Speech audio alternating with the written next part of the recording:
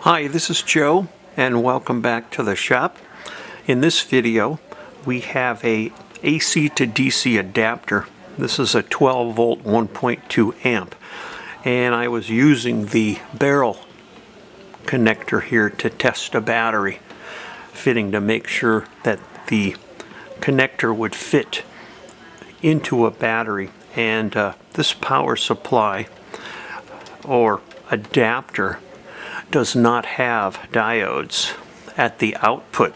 So what happened was the current from the battery came into the adapter and it blew up the capacitor, either one or both of these capacitors. If you look really close, that capacitor exploded, blew all of the electrolyte and the insulation out. If you look inside the cover, it really, the crusty looking brown stuff is the insulation between the gel electrolyte. They wrap these capacitors around and around, and there's packing in between the electrolyte to insulate them, and as you can see, it really blew up that capacitor. That capacitor has a big hole in it. The electrolyte has been leaking out and it's just a mess. So nice thing is usually when these AC adapters blow, that's exactly what happens, is the capacitors blow up. So what we're going to do is we're going to flip this over and we're going to desolder both of these capacitors. This one, I don't know if it blew up or not, but we're going to test it. And then this one, of course, has to be replaced. I'm hoping that's the only thing wrong. The reason I'm showing this is because a lot of these AC to DC adapters blow up this way. They're made very cheaply. Again, in this particular case, there were no diodes. Think of as a diode as a one-way check valve. Just like on a faucet, a one-way check valve will allow water to flow one way but not the other way. A diode performs the same operation. It will allow current to flow one direction but not the other way. So if you had diodes in on the output side, if you hitch this up to a battery terminal, the diodes would protect current from coming back through the opposite side, and as you saw in this case, blow the hell out of the diode, or blow the hell out of the capacitor. So we're going to desolder this. We're going to find another capacitor. We're going to test the other capacitor, and then we're going to put this thing back together. We'll do some testing to see if that's the only thing that got fried when this thing blew up. So let's get started. I've mounted the circuit board in a little third hand. This holds circuit boards, and the two solder points right here are for the one capacitor. The two solder points right here are for the other capacitor. If you've never seen this tool, this is what's called a solder sucker. Let me zoom out a little bit. These are very cheap. You can pick them up online for a few dollars, and what they do is it has a little plunger on the inside, just like a hypodermic needle.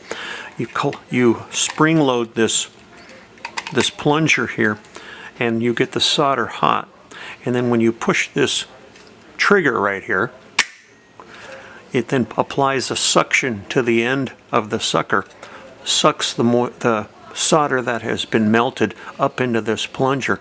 If you don't have one of these in your toolbox, you might want to pick one up. It makes it really handy for desoldering components.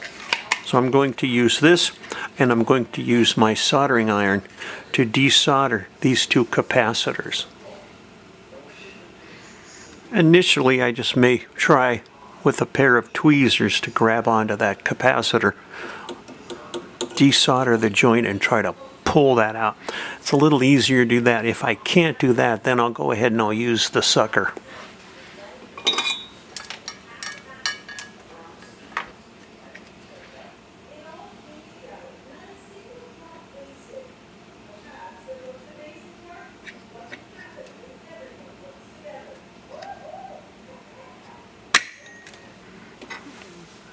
When we get it loose, we can then take your tweezers and pull out the capacitor. As you can see, it really blew up. I'll try to get the specs off the side of the capacitor so we can pick up another one. Let's go ahead and get the other one off. One thing though, before we take that off, we want to make sure that the polarity, because we want to put back the polarity. These caps have polarity, so this pin here, notice the minus sign on this pin, that's the negative side. So we're going to make sure we pop that off properly. The other one might be okay. Looks like the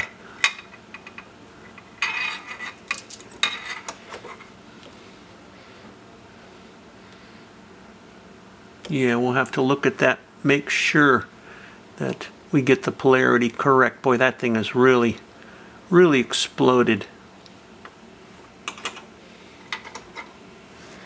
I was able to use my magnifiers, and luckily the rating of the capacitor was not destroyed. So at 680 microfarads at 25 volts, this capacitor also has polarity. So the silver stripe is the negative side, and that was mounted toward the front of the board. So you always want to make sure when you're pulling parts off of a board, you get your polarity right on the caps. If you don't, the new cap, when you put it in and plug it in, it will explode again.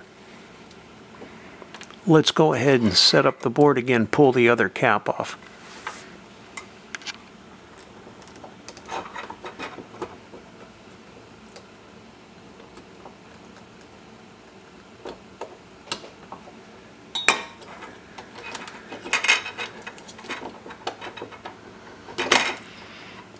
And good thing I pulled it, because it blew. Looks like it blew.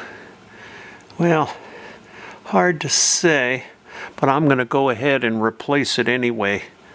It's the same size as the other capacitor, so in this case, just to be on the safe side, I'm going to order two and replace both of them.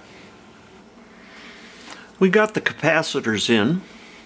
The leads are different lengths, and these capacitors are polarized. So as you notice, the little silver stripe with the minus sign indicates that this is the negative side. It also has the shorter lead. So I have two capacitors. I'm going to replace both of them since they're the same size, and also the capacitor on the left, of course, was blown up. The one on the right was bulging a little bit, so I wasn't going to take a chance. I figured it would be easy enough just to replace both of them.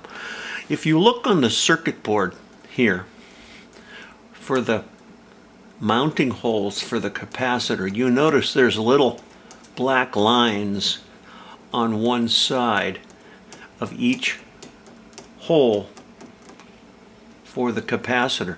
Those slash lines indicate that that's where the negative side of the capacitor goes. And before I took the original capacitors out, I double checked to make sure which side was negative and which side was positive.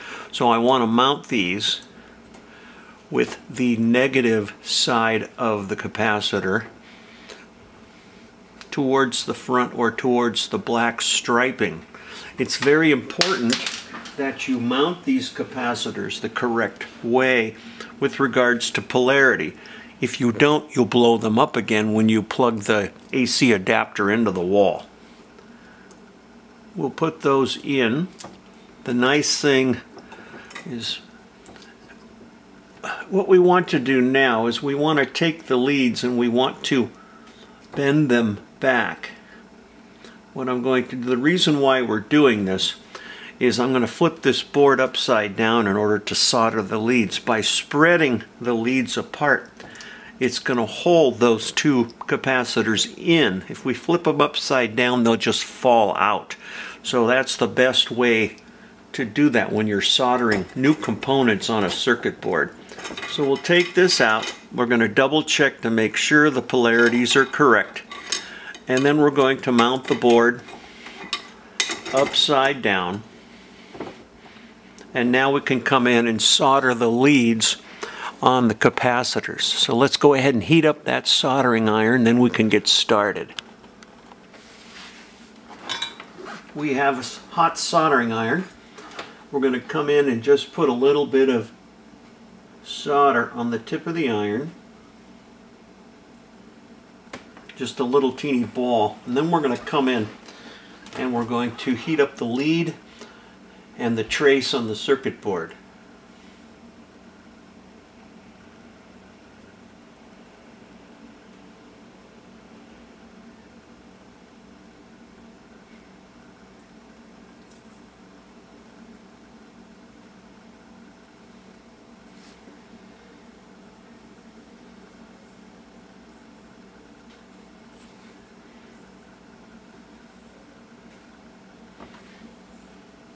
Again, you want a nice glossy point on that solder point. You don't want a dull solder joint. So a little bit of solder on the tip of the iron. We want to come in, we want to heat up that wire and the trace.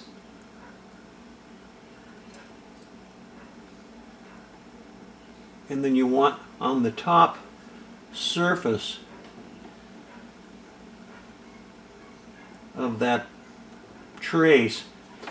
I used to work for a Japanese company, and they said you want the little mound of solder around the wire to look like Mount Fuji. So nice little analogy of soldering from a Japanese company. So get a little bit solder on the end. Let's go ahead and heat up the trace, heat up the wire.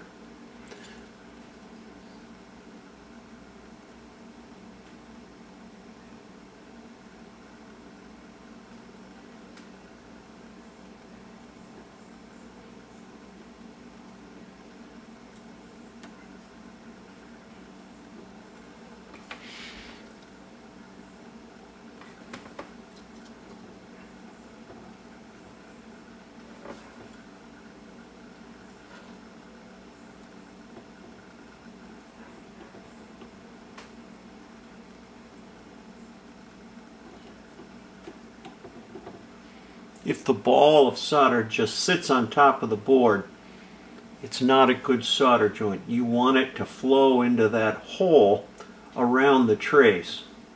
So you want a little bit of a point, but you don't want the solder just sitting on the top of the board.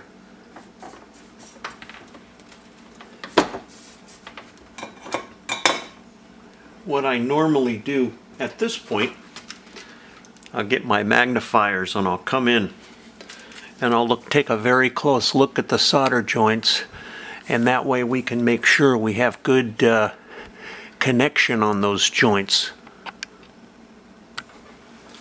Once we've inspected the solder joints and made sure they're good, we can come in with a pair of side cutters and then we can snip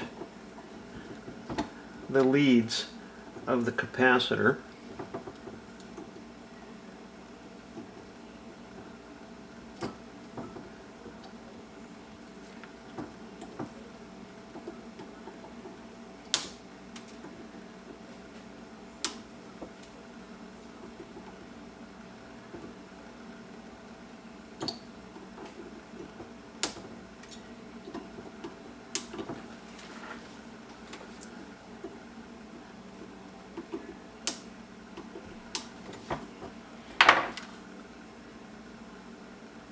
And then we can inspect the joints again.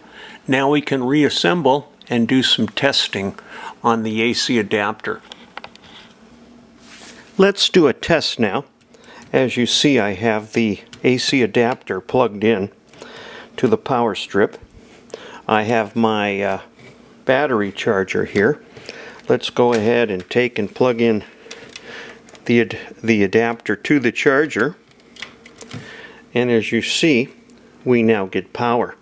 So that fix of replacing both the capacitors worked, and that's a pretty easy way of repairing AC adapters. Usually what happens is you blow a capacitor or two. If you really fry the thing, then you may see a burnt hole in your board, but usually it's just capacitors. Hope you enjoyed this video, and we'll see you next time.